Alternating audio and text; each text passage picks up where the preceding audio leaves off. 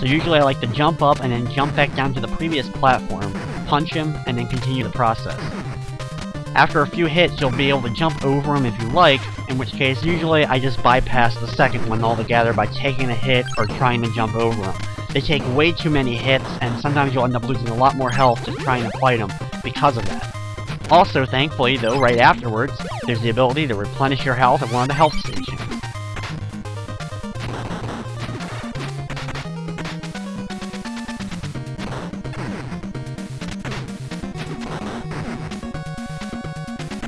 In the next area, we have to deal with a lot of fans that are trying to blow you towards the spike wall behind them.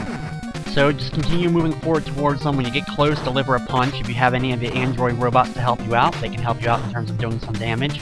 But just keep pushing forward and try to keep punching when you get the opportunity. Thankfully, they only take a few hits, but you have to be very careful not to hit the spikes behind you.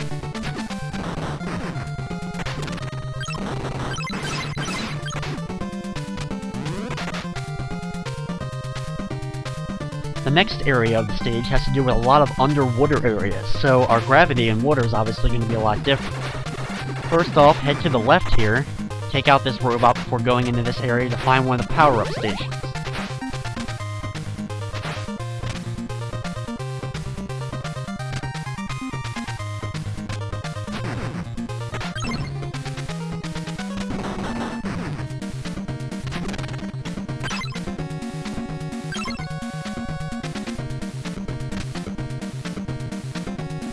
While you're moving through the stage, be careful of the mines that are flowing through the water. Unfortunately, you're not going to be able to hurt them.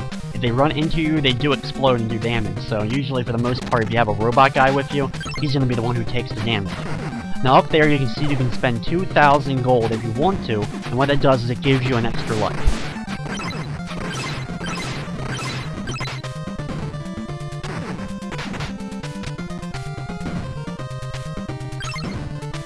For this guy, jump up from the bottom platform and continue delivering hits to him every time he releases missiles.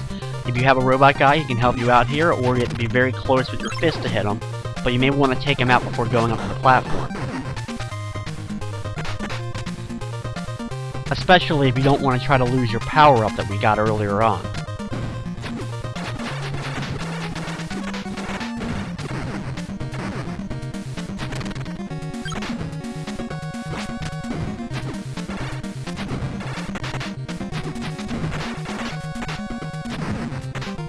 Here we have one last robot, take him out before moving to his platform, jump up a couple more times and get out of the water, and there's the telepad in order to take us into the boss room.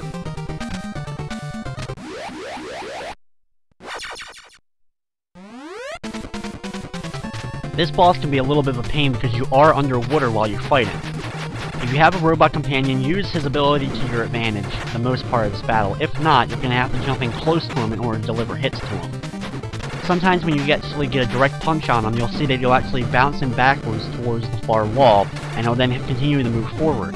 You can sometimes get him stuck in a little bit of a loop that you can keep knocking him back a bunch of times, deliver a lot of hits to him. As far as his main things go though, when he shoots up, you'll be able to either jump over him or avoid him altogether when he shoots up to the top of the water. And when he's moving back and forth, his shots rain down on you, and you should be able to stand in between the shots. And with the mines that he drops, you should either be able to avoid them altogether because there's only 3 of them, or, just like the shots, stand in between the fire shots in order to avoid them.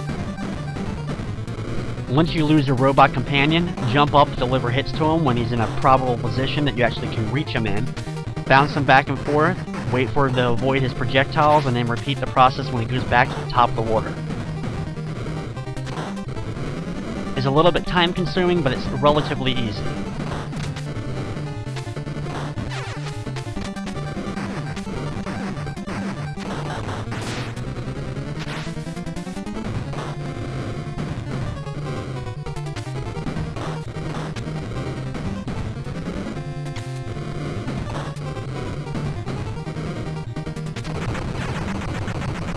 Once he's taken care of, we've completed Area D, and now we have only one more area to complete before we can move on to the final stage of the game.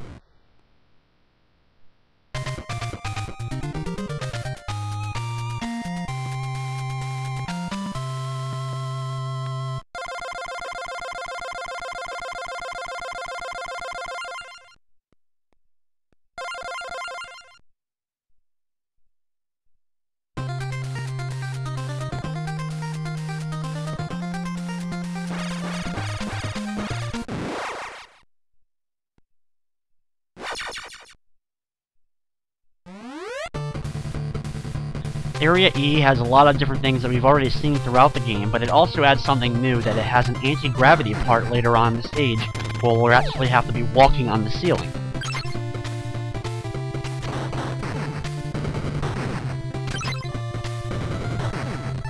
At the beginning of the stage, I like to build up my money because there's a couple enemies you can get from real quick, then move back over and grab the power-up at the beginning.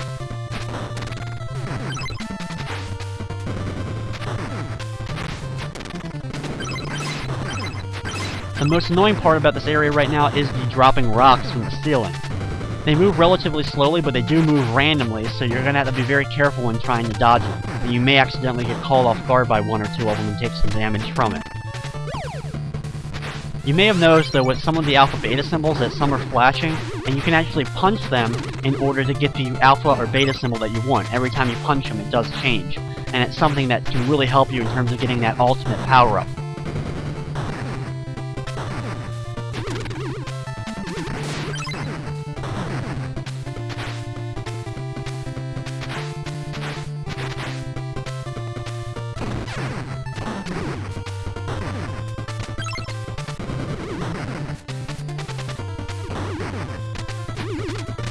Before we move on to the second part of the stage, you can see there's a nice bag of gold and a health station in case you need to replenish your health.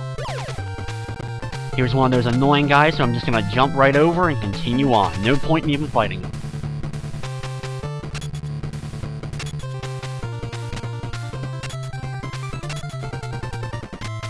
In this area of the stage, we're going to have to use the fences to climb up and try to avoid the enemies the best that we can. My robot guy here will help me out a little bit since his shots right now rain up and down the walls. They cling onto the walls and then move along that path, so you can take out certain enemies with them. There is a total of 8 different robots, so you may find one that you actually like the best. There's 8 variations that are in the game because there's 8 different combinations that you can get with the symbols. So experiment with the one that you like the best. You may find one that's very useful in terms of being able to defeat most of the enemies. As far as the climbing goes, we should be pretty used to it by now in the game, so just defeat any enemies that are on the area before you jump onto that area.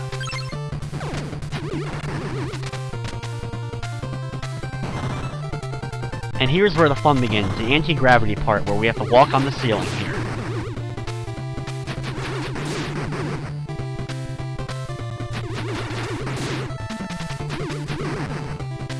It'll take a few seconds to get used to this, but nothing really else changes other than being now walking on the ceiling. When you continue on, you'll get switched back to now walking on the ground. We'll have another one of the anti-gravity areas coming up in just a few seconds.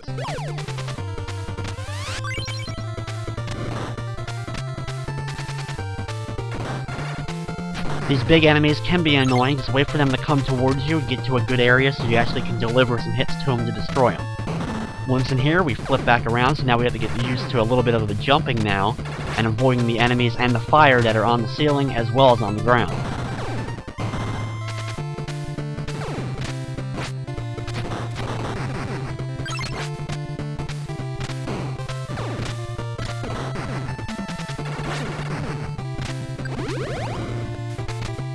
At the bottom here, we have our last of the anti-gravity areas, but it actually switches. You'll be on the top for a little bit, and then you actually can switch to the bottom every time you jump. So you have to be careful when making your way through this area, so you don't accidentally jump into the fire pits. Try your best to avoid any of the shots coming at you, and as far as the big things go, like I said before, wait for them to come towards you in a good area, so you can deliver some quick hits to them to destroy them.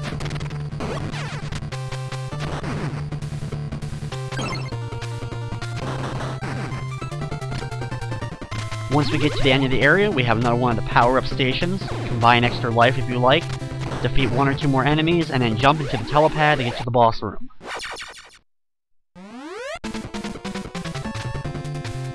The boss of this level is relatively difficult to deal with. He flies around, it's kind of like a ghost enemy, and anytime he throws the ball up into the air to hit the ceiling or ground, what happens is it flips the gravity, so you'll be on the top or bottom. You have to be very careful of this when the gravity switches so that when you fall off the ceiling, you don't end up in any of the fire pits.